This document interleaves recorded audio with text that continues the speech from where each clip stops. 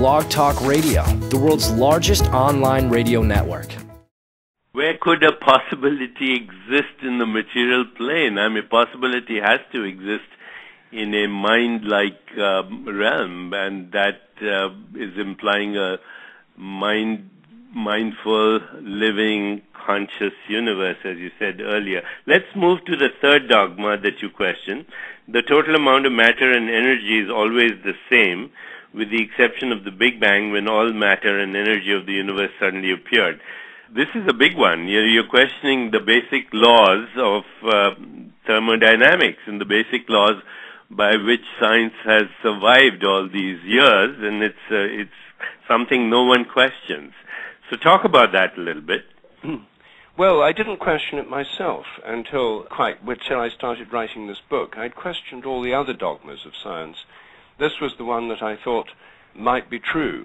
And in a way, I wanted to find one dogma that was true, because it would have sounded biased if I had found that all 10 dogmas turn out to be false. So I actually quite wanted this one to be true. But as soon as I began to think about it, I realized that it's the most questionable of them all. Anyone who's done physics at school has learned the law of conservation of matter and energy. The total amount of matter and energy is always the same. But physics itself has ignored this, or at least they've not taken it too seriously. In the last 30 years, the total amount of matter and energy in the universe has increased enormously through the recognition of dark matter and dark energy, which now make up 96% of reality. The matter and energy we learned about at school is less than 4% of what's actually there. The remaining 96% dark matter and dark energy has a nature that is literally obscure. No one has a clue what dark matter and dark energy are. So we don't know whether they're conserved, we don't know if the total amount's the same or not. And the total amount recognized by physics changes from year to year as physicists adjust their equations, and they add in more or less dark matter to make their equations balance. And can that be converted to regular matter and regular energy?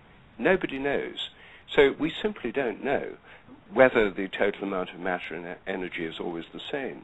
Also, in the quantum vacuum field, which is, according to quantum physics, supposed to be a vast ocean of energy on which the world we know is like waves on the surface of the ocean, vastly deeper ocean of energy. All that extra energy is recognized by science, but can we tap it?